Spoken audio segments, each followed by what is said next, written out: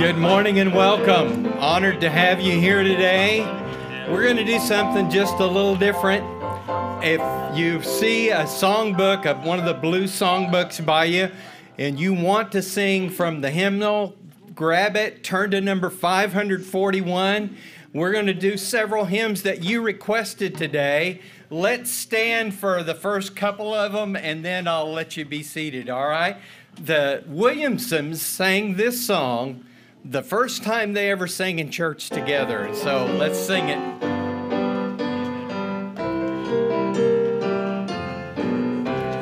There's within my heart a melody, Jesus whispers sweet and low.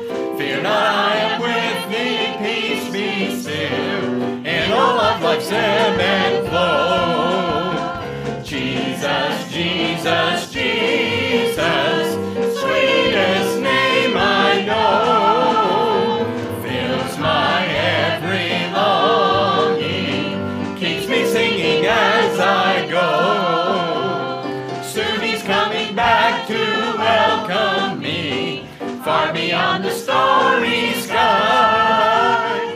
I shall wing my flight to worlds unknown, I shall reign with him on high. Jesus, Jesus, Jesus, sweetest name I know, fills my every longing, keeps me singing as I go. Now turn to number 679. Bonnie Riddell, when she was baptized at Holly Creek Free Will Baptist in Oklahoma, they sang this song at her baptism, okay? Shall we gather at the river where bright angel feet have trod, with its crystal tide forever flowing by the throne of God? Yes, we'll gather at the river, the beautiful river, gather with the saints at the river that flows by the throne of God. Soon we'll reach the shining river, soon our pilgrimage will cease, soon our happy hearts will quiver with the melody of peace. Yes, we'll gather at the river, the beautiful river, gather with the saints at the river that flows by the throne of God. Number 223, Dale Belcourt was in the Navy and stationed in Rota, Spain, when he heard this song the day he got saved. And let's sing it. What's that? Do you all want to be seated or can you go through two more? Let's try. Ready? Oh, wait. If you sing bass, you got to sing the bass on the chorus. You have to sing the bass on the chorus. Well, nobody will go home until we sing the bass on the chorus. You got that? All right, here. All right, here we go. Ready? Wonderful grace of Jesus, greater than all my sin. How shall my tongue describe it? Where shall its praise begin?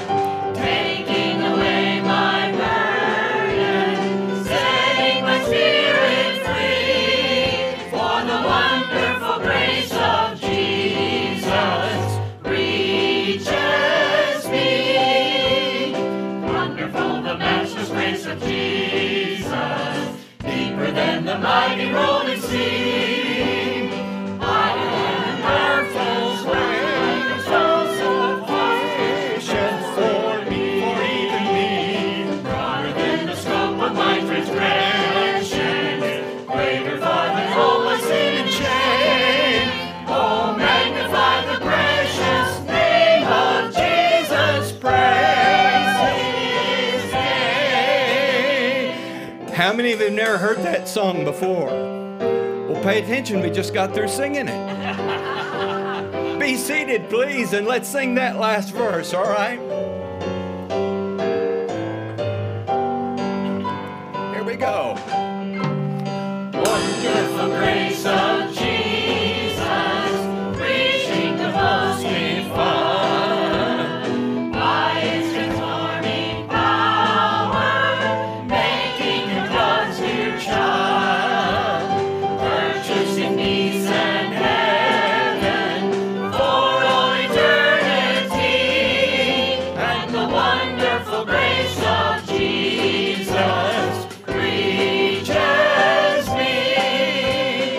Wonderful the matchless grace of Jesus, deeper than the mighty rolling sea. Wonderful grace, so sufficient for me, broader than the scope of my transgression, greater far than all my sin and shame. Oh, magnify the precious name of Jesus, praise His name. Marilyn Stillwell likes this song, number 536. Says it brings joy to her heart. I have a song that Jesus gave me. It was sent from heaven above. There never was a sweeter melody. 'Tis a melody of love. In my heart there rings a melody. There rings a melody with heaven's harmony. In my heart there rings a melody. There rings a melody of love. I love the Christ who died on Calvary, for He washed my sins away. He put within my heart a melody, and I know it's there to stay. In my heart there rings a melody. There rings a melody with heaven's harmony. In my heart there rings a melody. There rings a melody of love. It's not in your hymnal. This one is not in there. But this song was sung when Brother Patrick got saved. And we're going to try. It's the 70s, so if you're 70s and got bell bottoms on, you should be able to do this song, okay? Oh, let the Son of God enfold you with His Spirit and His love. Let Him fill your heart and satisfy your soul. Oh, let Him have those things that hold you, and His Spirit like a dove will descend upon your life and make you whole.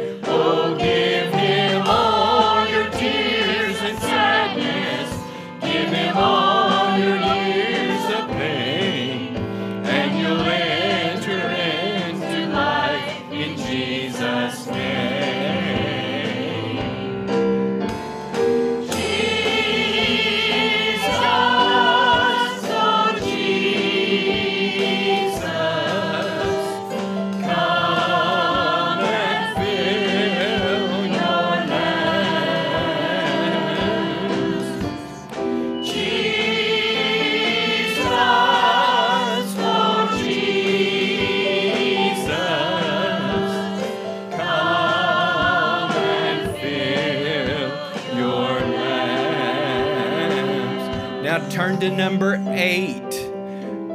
This is Minnie Hodges' request. It's a reminder of God's consistent and unwavering love for us. And what a great song. Great is thy faithfulness. Great is thy faithfulness, O God my Father. There is no shadow of turning with thee. Thou changest not, thy compassions they fail not. As thou hast been, thou forever wilt be. Great is thy faithfulness, great is thy faithfulness.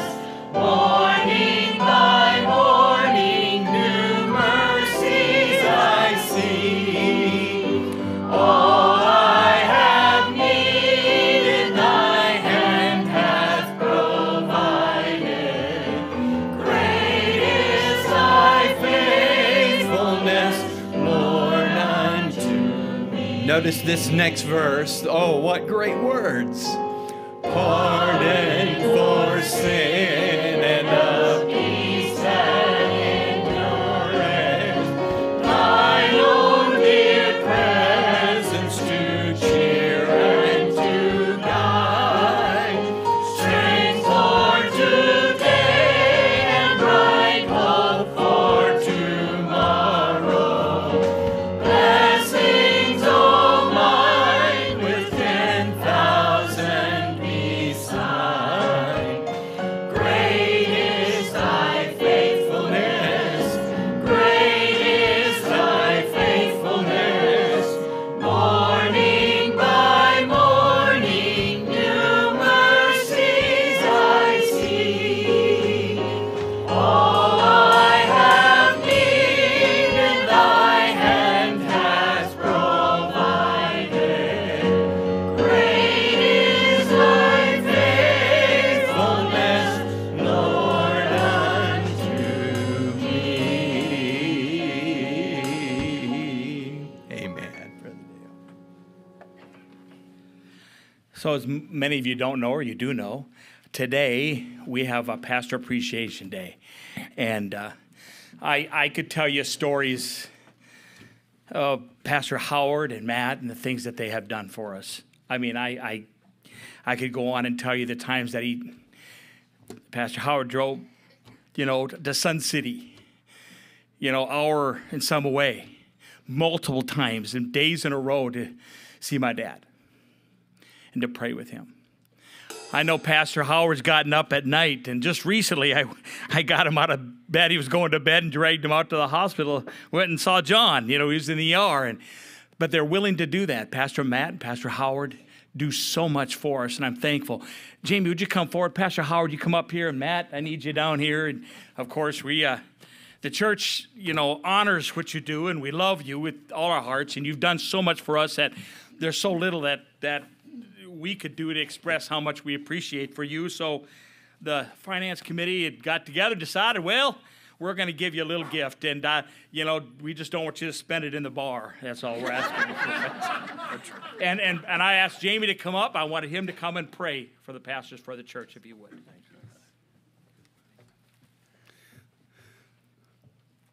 Lord, we come to you this morning with grateful hearts, and we thank you so much for our pastors and our staff and all the people that contribute so much to the work. Lord, we love you today, and we thank you for your blessings on our lives. And we know how fortunate we are and just how blessed we are to have this church and all the people. And Lord, I just know that today, as we recognize our pastors, Lord, it's our heart's desire that you just give them a great day. Yes. In Christ's name we ask it. Amen. Amen. God bless you.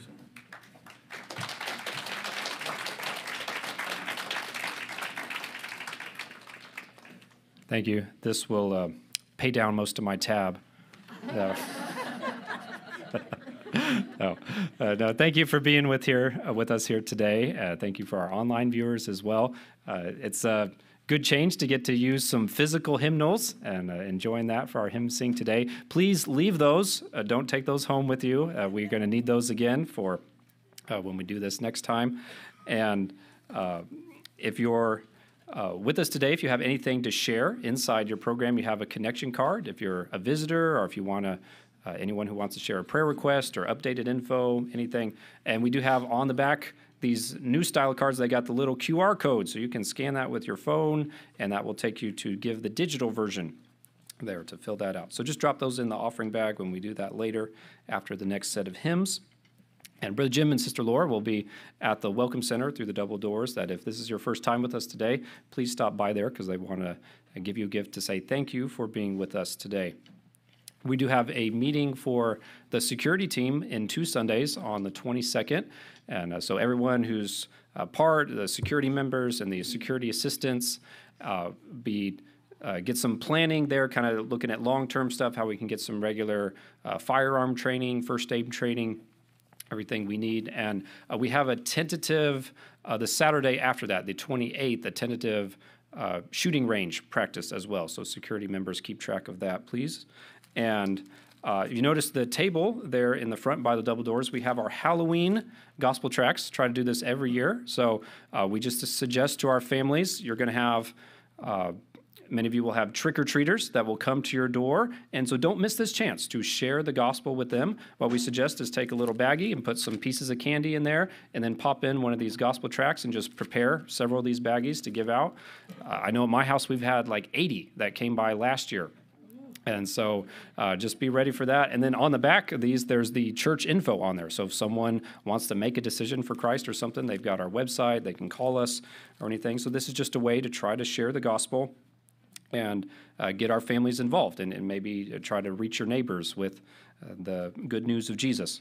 We also have our picnic coming up. That's going to be the first Sunday of November, so looking forward to that. There's sign-up lists on the tables on the side here. If you want to bring any specific item, please let us know to plan for that, and we'll have more details and directions with that as we get closer. And the kids, we can head next door. That I'll be doing Gospel Magic Show for the kids today, our elementary kids, our preschool kids, and this is also if we have any kids at heart. So any of our adults who want to come over and watch the Gospel Magic Show, you're welcome to do that as well.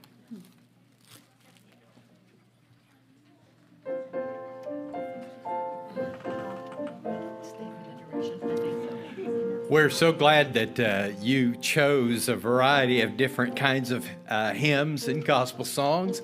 And we're going to sing one that Hank Williams wrote back 100 years ago, maybe. I once blameless, so filled with sin, I wouldn't let my dear Savior in. Then Jesus came like a stranger in the night. Praise the Lord, I saw the light, I saw the light, I saw the light. No more darkness, no more night. Now I'm so happy, no sorrow inside. Praise the Lord, I saw the light. Just like a blind man I wandered along, worries and fears I claimed for my own. And like the blind man that God gave back his sight.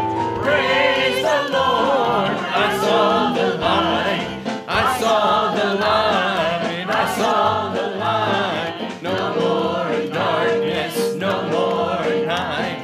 Now I'm so happy, no sorrow inside. Praise the Lord, I saw the light. Now turn to number 444. This was written by Fanny Crosby. She was a blind lady and wrote thousands of hymns. This is one of her best. Blessed assurance, Jesus is mine. Oh, what a foretaste of glory divine. Heir of salvation, purchase of God, born of His Spirit, washed in His blood. This is my story. My song, praising my Savior all the day long. This is my story.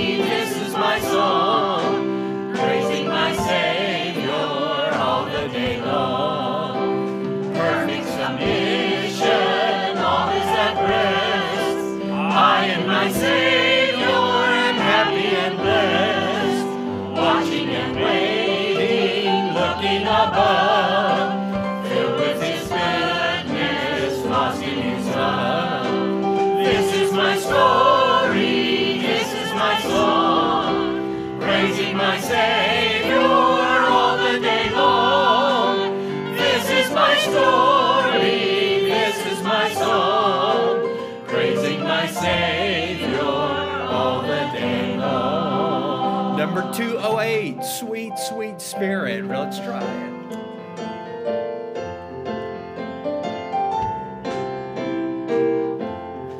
There's a sweet, sweet spirit in this place, and I know that it's the Spirit of the Lord. There are sweet expressions on each face, and I know they feel the presence of the Lord. Sweet Holy Spirit, sweet heavenly dove, stay right here with us, filling us with your love. And for these blessings, we lift our hearts in praise. Without a doubt, we'll know that we have been revived when we shall sing this. There are blessings you cannot receive till you know Him in His fullness and believe. You're the one to profit when you say, I am going to walk with Jesus all the way. Sweet Holy Spirit, sweet heavenly dove, stay right here with us, filling us with your love. And for these blessings, we lift our hearts in praise. Without a doubt, we'll know that we have been revived when we shall leave this place.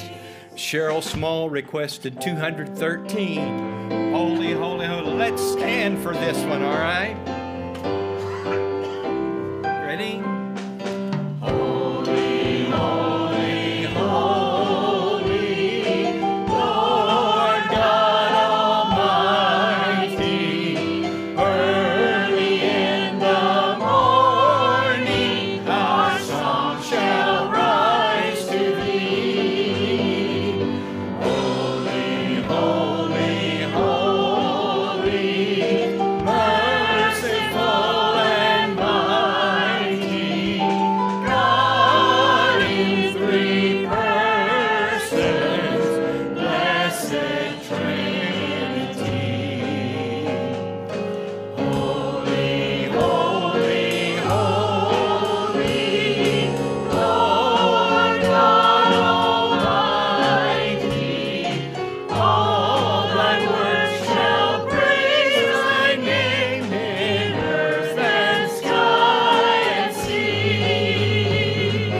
Holy, holy, holy, merciful and mighty, God in three persons, blessed Trinity. Be seated, please. Turn to number 230. Most everybody knows this one, so we're going to do the first and last verses of Amazing Grace. This was written by John Newton. John Newton was a slave trader, and became a slave himself. And when he came to know Jesus, this was one of the songs that he wrote. Amazing grace, how sweet the sound that saved a wretch like me. I once was lost, but now I'm found. Was blind, but now I see. Before we sing this last verse, Mary Carroll said that her mother used to sing this all the time. Even when she was on her deathbed, this was the last song her family sang to her. Jonathan Martinson learned the history of John Newton in elementary school and how he wrote this song. And Becky Peters says this was the song that spoke to me my whole life, and it was played at her son's funeral. Let's sing this last verse together, all right?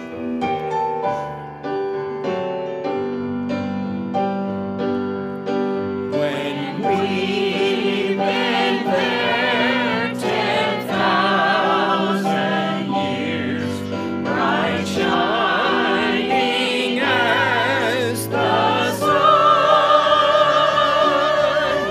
we've no less days to sing God's praise than when we first begun. Now turn to number 433, if you would. Sherry Wilson, Lindsay Mansfield, and Robert Berg, all three suggested this song. In 1871, when the Chicago fire destroyed much of that city, Horatio G. Spafford was an attorney that was heavily invested in real estate, and he lost nearly everything. And he helped the 100,000 families that were displaced as a result of that fire. And then in November of 1873, he decided to take his wife and his family to Europe.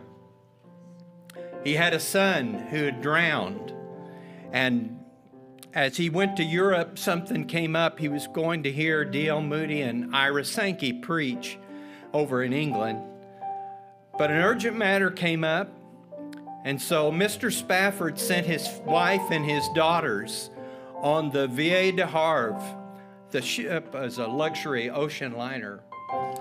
Sometime on the 22nd, this ship collided with another sailing vessel and began to sink.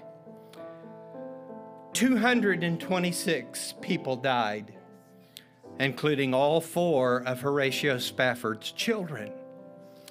Later, he went and made the voyage, and the captain told him this is where the Vie du Havre went down. And he went back to his room and he penned these words to this song. And let's sing it together. When peace like a river attendeth my way, when sorrows like sea billows roll, whatever my lot, thou hast taught me to say, it is well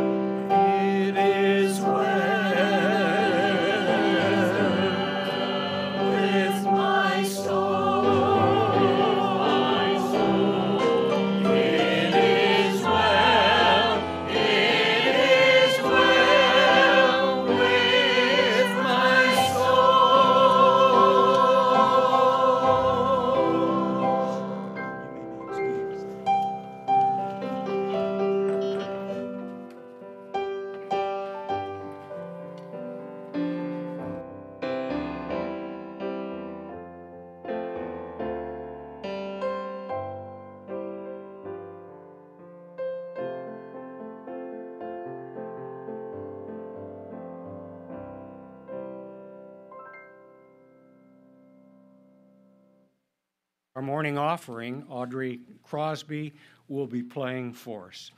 We thank you, Lord, for your blessings. We thank you, God, for all that you've given us, for the care, for the health, for the homes, all your blessings, Lord, and we just pray that as we in turn return to you out of love the small amount that we can do, that you would bless this offering, that we may build this church, that we may be a light in this community, that people might be brought closer to you. All this we pray in Jesus' name.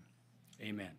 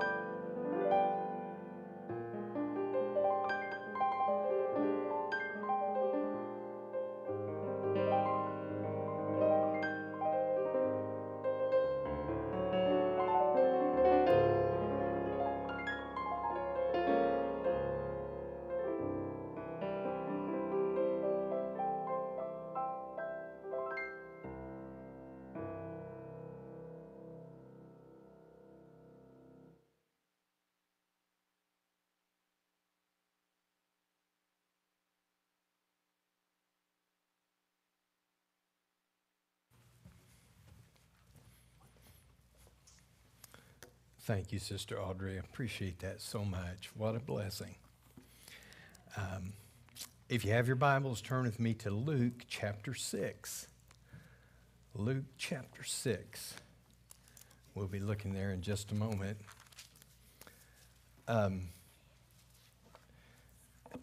Have any of you ever been robbed or burglarized at your home? Any of you? Oh, a bunch of us have.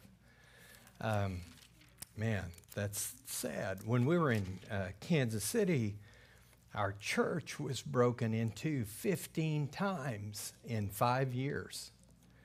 And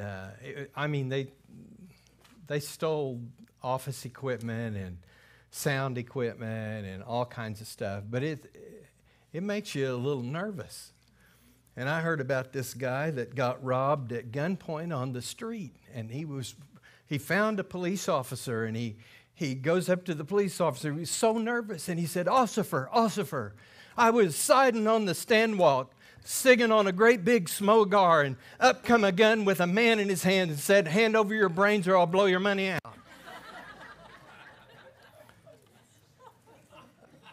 Sometimes we have ushers that get a little nervous around here, and one of our nervous ushers said, "Pardon me, Padam, may I sew you to your sheet?"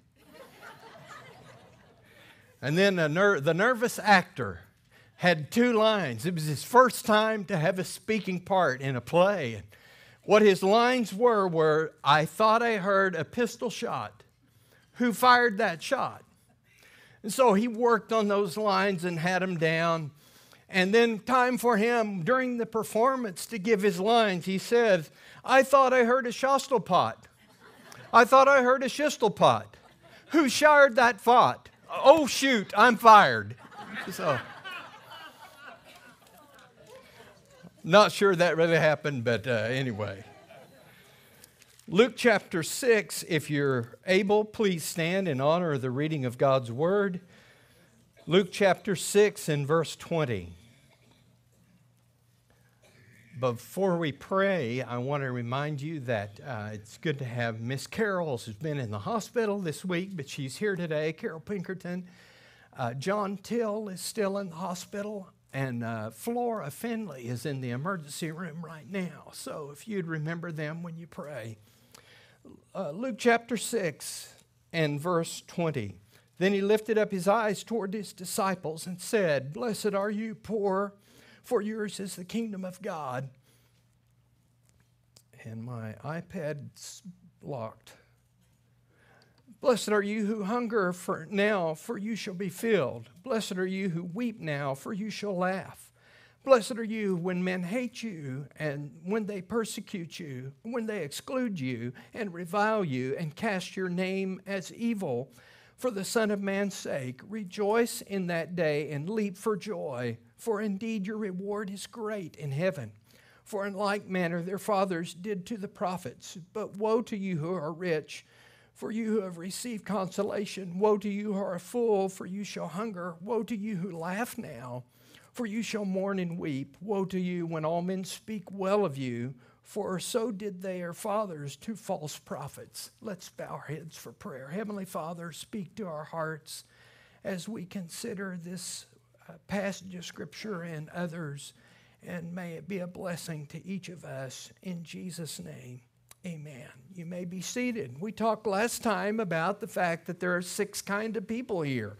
There are the curious, maybe here that see what's going on. There are the coerced, maybe your husband or your wife or your mom and dad made you come. There are the critical. There are some who are critical of everybody and everything. There are the concerned. There are at least some who are concerned about spiritual things. The convinced. They're convinced in their head but not in here. And then there are the committed, those who truly know the Word of God and have applied it to their lives and want to do their best to grow for Jesus. The Bible encourages us that this kind of living that we read about is kingdom living. We'll see it also in Matthew chapter 5 in just a moment.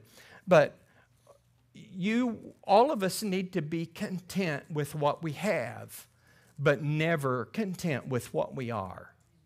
We want to be better tomorrow than we were today. we want to try to do better tomorrow. Now, how many of you ever make mistakes like me? Yeah. I do things that I shouldn't. I think things that I shouldn't. Sometimes I say things that I shouldn't say. And I have to repent about those things just like everybody else.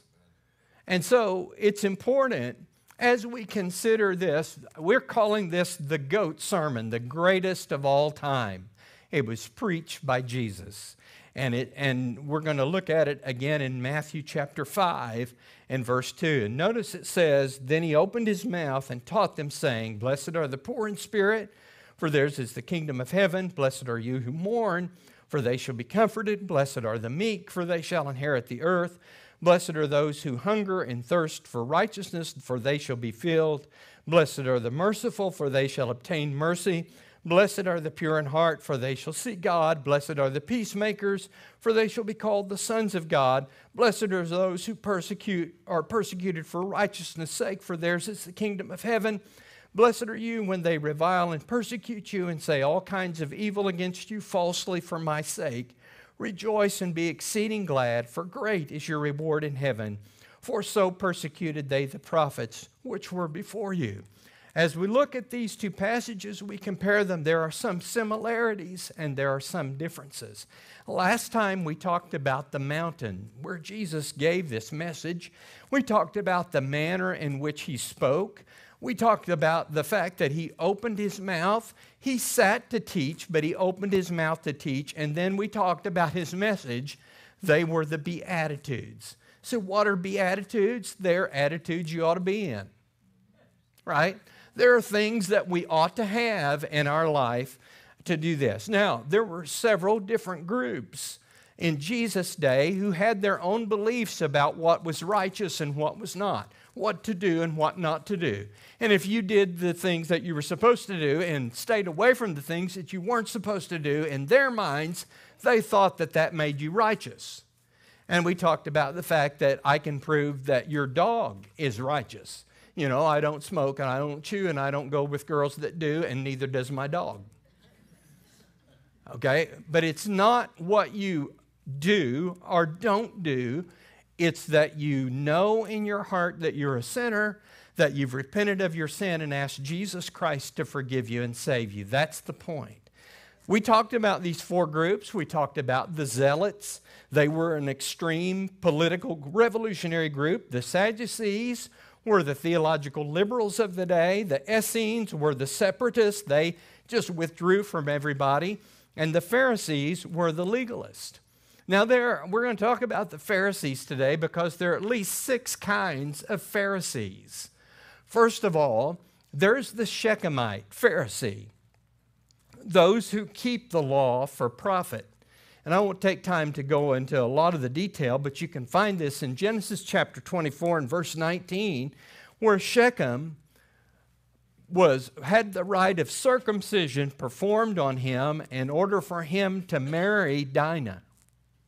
It was a bad thing, and you can check it out in Genesis chapter 24. But there are those who are the Shechemite Pharisees that do what they do in order to see how it's going to profit them. Secondly, there's the humbling Pharisee. He walks down with his head down. Do you all remember little Abner? Do you remember the guy that had the cloud over his... I don't remember what his name was. Anybody remember that? But he walked around and he was all down in the dumps and he had this cloud over his head the whole time. And this was just the Pharisees. They had their heads down and they walked around and they were so humble. Everybody thought. Then there was the third one, are the bruised and bleeding Pharisees. You say, what is this? Well, they thought that to even look at another woman would be against the law of God, so they walked around with their eyes closed and they kept running into things. That's why they were called the bruised and bleeding Pharisees. Then number 4, there's the what must I do Pharisee. And we find this in Mark chapter 10. It's the person who hears the law of God and say, okay, I've got that one checked off. Now what do I need to do next? Could I say to you that it's not a matter of checking things off? Could I tell you, you could walk an aisle and kneel at an altar. You could be baptized, take communion, join every church in town and still die lost. Do you know that? Because it's not what you do. It's what He has done for you. And that's the difference. Then there's the fearful Pharisees, those who kept the law because of fear of future judgment. Now, I don't know about that, but I was kind of that way with my dad. You know, if my dad told you not to do something and he found out that you did it, you were in trouble. I lipped off to a teacher when I was in junior high. I was 7th or 8th grade. And I got in trouble by Mr. Cawthron, and he was 6'6", big, tall, skinny guy. And he got onto me for something I didn't do. And I mouthed back at him. So he took me to the office, and he had me bend over, and he had what was called the little green monster, and it was a paddle about that long, and he warmed me up about 3 times. Well, somehow, I don't know how this happened, but when I got home that night and my dad got home, he said, go to the bedroom. And Dad, you know, the worst sound in the world is a belt whipping through the belt loops, you know. And my dad had a belt 6 feet wide and 28 feet long and always beat us with the buckle end of it, you know, and he warmed up my southern hemisphere again. The fear of your dad. There are some people who fear God that way.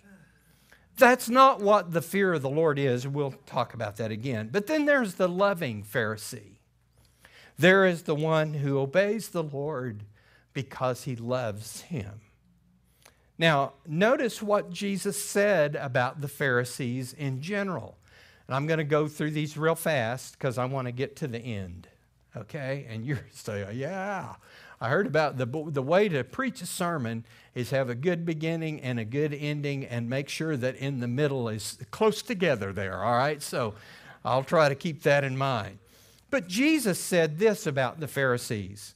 He said that they were authorities of the Old Testament. In Matthew 23:2, he says, the scribes and Pharisees sit in Moses' seat. They were authorities on the Old Testament. They taught right living. In verse 3 of that chapter, therefore, whatever tell you to observe, that observe and do. But do not according to their works, for they say and do not. In other words, Jesus has said they taught right living, but they don't live right. Have you ever heard the term, practice what you preach? I've had that thrown in my face a few times. Have you? It's important that we learn to live, and let's face it, we all preach a better message than we live. Unfortunately. We have a great, great message, amen? But we often preach a better message than we live. And Jesus said the Pharisees were like this. They taught right living, but don't do like they do. And then in verse 4, they challenge the people and stress that they are responsible to obey. Look at verse 4 of Matthew 23. For they bind heavy burdens, hard to bear, and lay them on men's shoulders, but they themselves will not move with them one of their fingers. So they pile all of this stuff on the rest of us, but they won't lift a finger to do anything about it. You don't want to be like that, Jesus said. He also said they were respected leaders in their communities. In chapter 23 and verse 7, they loved the greetings in the marketplace and they loved to be called by men, Rabbi, Rabbi. But said, don't be like them because they just want the preeminence. Verse 14 says they prayed in public. Look at Matthew 23:14. Woe to you, scribes and Pharisees, hypocrites, for you devour widows' houses and for a pretense make long prayers. Therefore you will receive the greater condemnation. So they liked to be seen in public, but they were devouring the widow's possessions for their own. Jesus said, don't be like that. Notice verse 15. They witness diligently.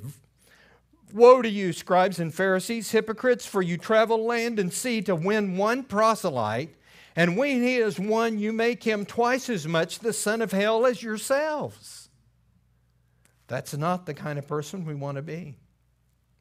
And yet they paid their tithes. Look at verse 23. Woe to you, scribes and Pharisees, hypocrites, for you pay tithes of mint and anise and cumin, and have neglected the weightier matters of the law, justice, and mercy, faith. These ought you to have done without leaving the others undone. In other words, down to the dill seed. 1, 2, 3, 4, 5, 6, 7, 8, 9, and 1 for you, Lord. And the anise leaves, 1, 2, 3, and they went through that. They were meticulous about doing the little things, but Jesus said, justice and mercy and faith are more important than the way you count out your tithes. Verse 25, they look good on the outside. Woe to you, scribes and Pharisees, hypocrites, for you cleanse the outside of the cup, but inside they are full of extortion and self-indulgence. Now think about this. If you had somebody that looked good and smelled good and paid their tithes and came to church regularly and got baptized and took communion, wouldn't you think that would be a great person? In our minds, that's what we think because that's all we can see. The only way that you and I can know whether each other is a believer is by how we live. But the truth is, you can't see my heart and I can't see yours. Only God knows that. So with the Pharisees, everything was external. Some people, maybe even you sitting in this room today, think, God's really going to be proud of me because I went to Pastor Howard's church today. Listen, you could find a service nearly every hour of this day somewhere, and you could attend all of them, and God's not going to be impressed if you don't have a change of heart. That's the important thing. It's like the Pharisees. They were clean on the outside. They looked good. But Jesus said, on the inside, you're full of dead men's bones. Throughout the Scripture, you find two types of prophetic announcements. There is blessing and cursing. And we find it in Matthew 23. Cursing means damnation, destruction, and doom. And it begins in these verses with the word W-O-E. You remember, do any of you remember hee-haw? Yes. Gloom, despair, and agony on me. You remember, if it weren't for bad luck, I'd had no luck at all. Gloom, despair, and agony. Woe is that word that starts a curse in the verse. So 8 times in verse 13, 14, 15, 16, 23, 25, 27, and 29, Jesus says curses on you to the Pharisees. Woe or doom, destruction and damnation. Why? Because your system of beliefs will not save you. It profits you nothing to do all of these things and not have a right heart. The sad thing is that you and I tend to pattern after the Pharisees. You see, if we check this box and this box and this box and we do this thing and this thing, we think that somehow makes us righteous before God, and it does not. You say, but Pastor, this is a Baptist church, right? Yes. You baptize people here? Yes. You baptize to get them saved? No. You get baptized because you've been saved. Baptism is an outward sign of something that's happened on the inside of you. You can be baptized till you grow gills and all the tadpoles in the creek know your name and go to hell. Why? Because it's a matter of the heart, not what you do on the outside. What you do on the outside is not enough. The important thing is what you are on the inside. External law keeping makes no one right with God. Look at Romans 3:20. Therefore, by the deeds of the law, no flesh will be justified in his sight, for by the law is the knowledge of sin. Right out of the chute, Jesus says to each group, the Pharisees, the Essenes, the Sadducees, and the Zealots, all of you are wrong. Matthew 5:20, for I say to you, unless your righteousness exceeds the righteousness of the scribes and Pharisees, you will by no means enter the kingdom of heaven. And then number 5, we want to talk to you about the God-man. As Luke recounts the story of Jesus and his life and ministry, he gives irrefutable evidence that Jesus is the Messiah, that he's God in human flesh and the Savior of the world. And nothing is more compelling than Jesus' teachings. And this greatest of all sermons, called the Sermon on the Mount or the Beatitudes, is what Jesus is saying. He gives the most truthful, wise, and powerful words in these passages that deal with this subject. Why? Because the people were astonished by what he said. Look in Matthew 7:28. And so it was when Jesus had ended these sayings that the people were astonished at his teaching. Why? For he taught them as one having authority and not as the scribes. John 7:35 says, when the officers came to the chief priests and the Pharisees, who said to them, why have you not brought him? The officer says, never man spoke like this man. Boy, it's important what Jesus said because he was speaking truth to their hearts. Jesus spoke the truth because he had divine authority. He spoke about God as creator, about him being the king, about him being the father, about him being the sovereign ruler of the earth. He said God is holy and merciful and gracious. He's gracious even to unbelievers. Amen? He is perfectly righteous, omniscient, omnipotent, omnipresent, and loving. Concerning himself, Jesus clearly declared his own deity and his absolute equality with the Father, and that was the reason that the Pharisees tried to kill him. Because he was making himself equal with God. Look at John 5:18. Therefore the Jews sought all the more to kill him, because he not only broke the Sabbath, but also said that God was his Father, making himself equal with God. Listen, there is no question in the minds of the Pharisees that Jesus was claiming to be God. And it flew all over them. It angered them. Jesus said to the hostile Jewish leaders in John 8:58, most assuredly I say unto you, before Abraham was, I am. He identified himself with the I am of the Old Testament. In John chapter 10, verse 30, he says, I and my Father are one. And the unbelieving Jews understood clearly that Jesus was claiming to be God, and that's why they were trying to kill him. Now, if they had misunderstood, if Jesus said something that they misunderstood, don't you think Jesus would have tried to clear that misunderstanding up? Certainly he would. Have you ever been misunderstood by someone? I have tinnitus really bad in my left ear. I have a ringing constantly, and I've lost about 65% or 75% of my hearing in my left ear. And you say, well, why don't you get hearing aids? I got them, and they don't help with everything. I met a guy yesterday. I thought he said his last name was Thomas. Thomas. And I started to say, well, my wife's maiden name was Thomas. She might be related to you, and she might owe you money. So, and he said, no, it's Holmes. I don't know how I get this. So if you say something to me, I need to be looking at you and talking this ear. The right ear is the good one, okay? So anyway. But there was no misunderstanding. Jesus was claiming to be God. John 19:7. The Jews answered him, "We have a law, and according to our law, he ought to die." Why? Because he made himself the Son of God. And that claim is accurate.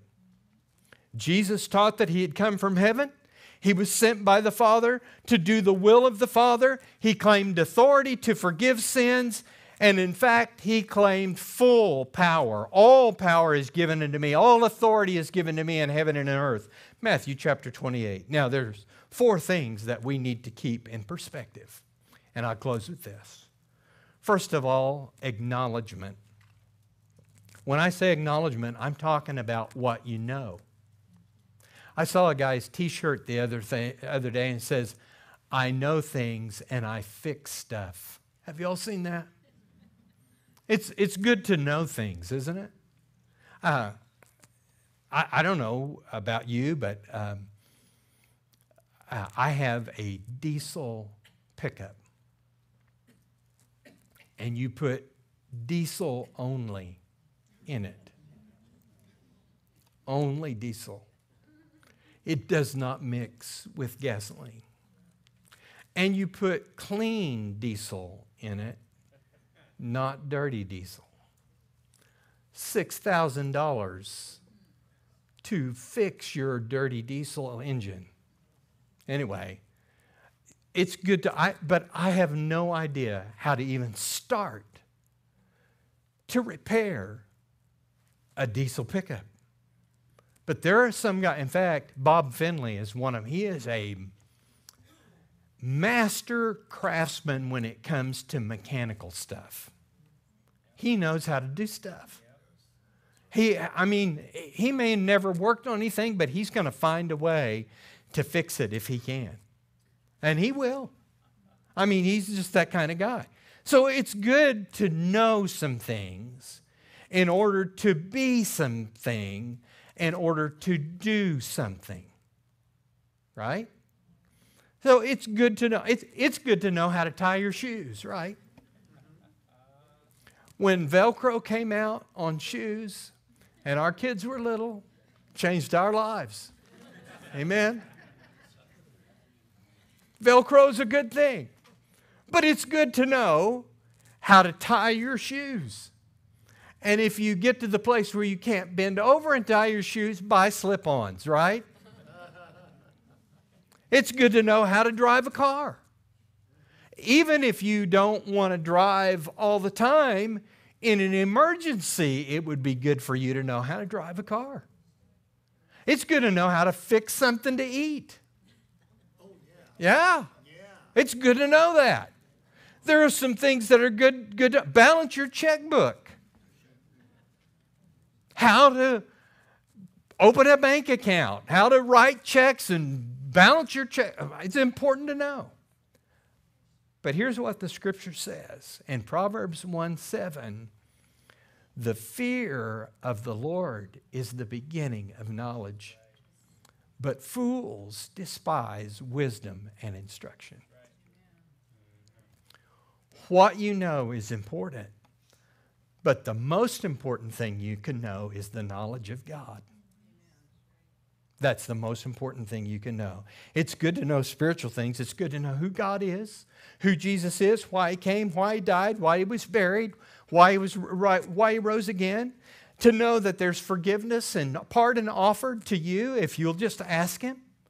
That's good to know. And acknowledgement of those things, though, is not enough. It's not enough to know that up here. Acknowledgement is not enough. Then, secondly, there are attitudes. What you are is revealed in your attitudes. If you have a right attitude, you can have right actions. If you've got a sorry attitude, you may be like a clock that stopped. You could be right twice a day. Okay? But right attitudes will help you to produce right actions. Notice this verse. Oh, how many of you have ever heard this? He makes me so mad. Anybody ever said that? Yeah. Could I tell you something? he or she doesn't make you so mad, you got mad because you wanted to? Nobody held a gun to your head and said, hey, get mad, will you? No, you did that on your own. Right? I'm responsible for my attitude. Notice what the scripture says, Proverbs 23:7. For as he thinks in his heart, so is he. Your attitude, what you think about, is going to come out. And your attitude. You see, we're often guilty of what I call stinking thinking. We think the wrong thing and we do the wrong stuff. We think that we can get by with something and not suffer the consequences. But that doesn't happen. Now let's go to the third thing. There are actions. So acknowledgement is what you know in your head. Attitudes is what you know in your heart. Actions are what you do on the outside. And actions are a pretty good indicator of what's going on in someone's heart. But let me ask you, is it an infallible indicator? No. Because like I said, even a stop clock is right twice a day. But the truth of the matter is, can you always tell a person's attitude by his actions? No. John D. Rockefeller was a wealthy, rich, religious man. However, he was ruthless in his business activity. And of course, even, there was a big trial about him in Standard Oil Company, even though it got broken up into 30 different companies. John D. Rockefeller made billions. But he was a ruthless guy. And yet he read the Bible every night. Now, can you always tell by a person's actions if their attitude is right? No. The Pharisees did all the right stuff. Their outside was clean. They looked good. But inside, Jesus said, they're full of dead men's bones. See, your attitudes are revealed by your actions. If you can change what you are, then you can change what you do. Look at Luke 3:8.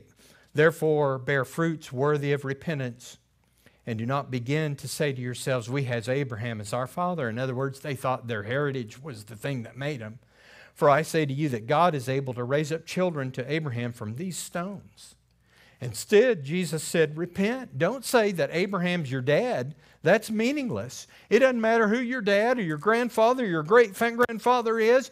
Your dad may have been a deacon. Your grandfather may have been an evangelist or a pastor. What is your standing before God? And finally, the appropriation. The appropriation. You see, it's not enough to acknowledge in your head and have attitudes that are right, that produce actions, if you don't appropriate what you know. You say, what do you mean? You can know that Jesus died on the cross for you. You can know that he was buried and he rose again the third day. Up here. But it's got to reach in here. Amen. That's right. You can know it up here, but until it reaches in here, that's the difference. A change of attitude would help a lot of people. Amen? Have you known people who just sour all the time? I had an Uncle Orville that I don't think I ever saw him smile. And we were staying around at his place one time, and in the middle of the night, kids stay up late at night, but Uncle Orville comes out and he's got a scowl on his face and he says, kids, will you hold this down? You're making so much noise I can't even worry. And just sour all the time. God deliver me from people like that. Amen? You know, I can put up with you for a little while, but if you're sour and down in the dumps all the time, you're toxic. What will change that?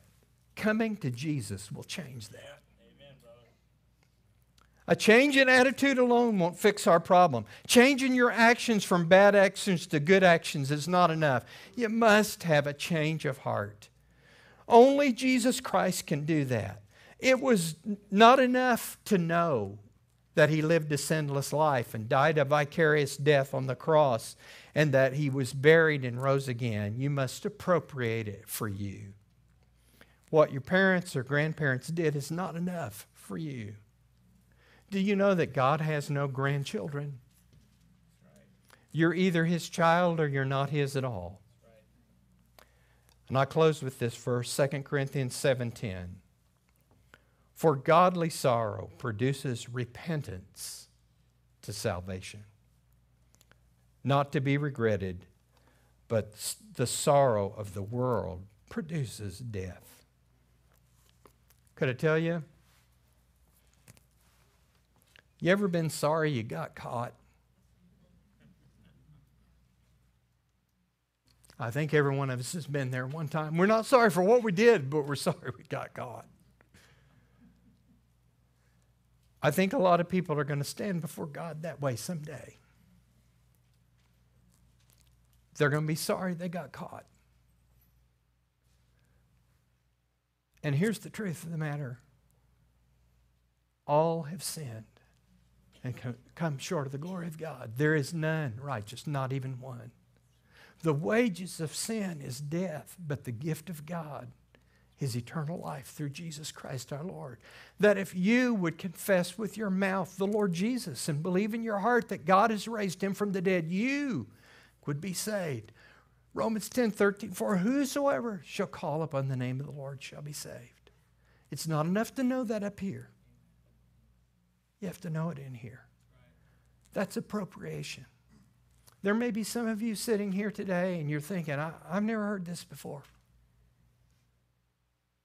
You will not go to heaven because you're a good guy, or because you're a nice lady, or because you do good things.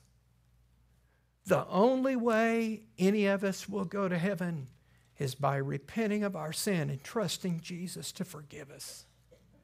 That's the only way. You can join every church in town and die lost. You can be baptized and take communion and do all that, give all your money away, still die and go to hell. But if you will say, dear God, I have broken your law. I deserve the death penalty. I ask you to forgive me of my sin and to cleanse my heart. I trust you to forgive me and take me to heaven when I die. The Bible says, if you confess your sin, he is faithful, just to forgive you of sin and will cleanse you from all unrighteousness. Could we stand for prayer?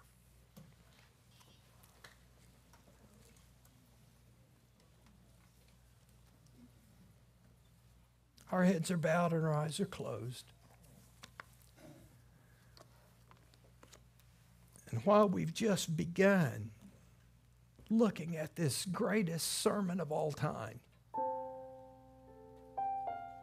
you've heard the gospel and you've heard enough to be responsible before God. If you want to know Jesus as your Savior and you feel like you need help, we're happy to pray with you. That's why at the end of a service like this, we give an opportunity for folks to come forward and make a decision for Jesus. On the screen, there is a song that was requested by one of you, and we're going to sing it as an invitation hymn. But if God's dealing with your heart and you sense a need to come for prayer, we got folks ready to pray with you and help you to make things right between you and God. Let's sing it together, shall we? Softly and tenderly, Jesus is calling, calling for you.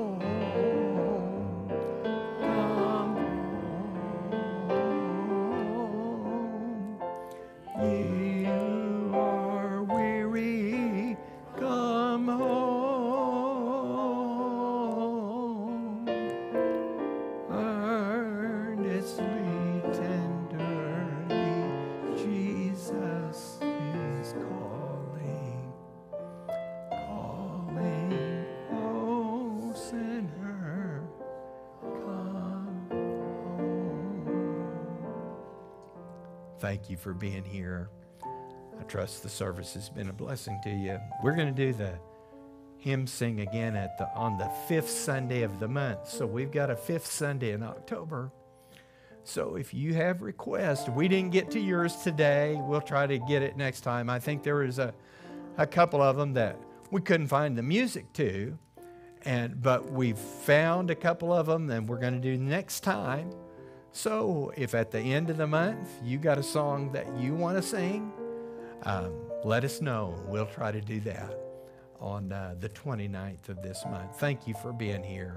God bless you, and thank you for Brother Patrick. Come on, if you would.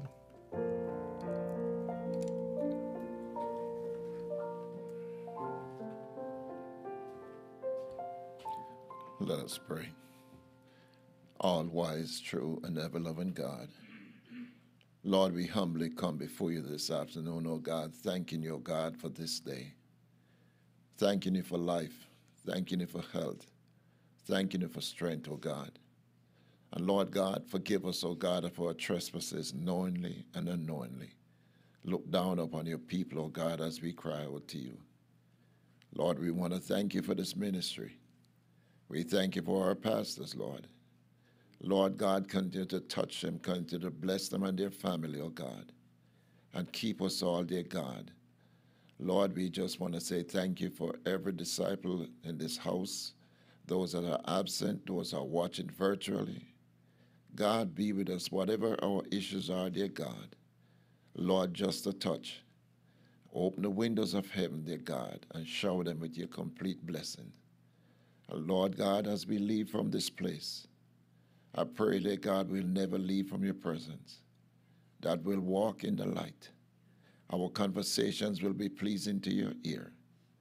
And now unto him who is able to keep us from falling, may the grace, the love of our Lord and Savior Jesus Christ, rest, remain, and abide with us all until we meet again. In Jesus' name we pray. Amen and amen.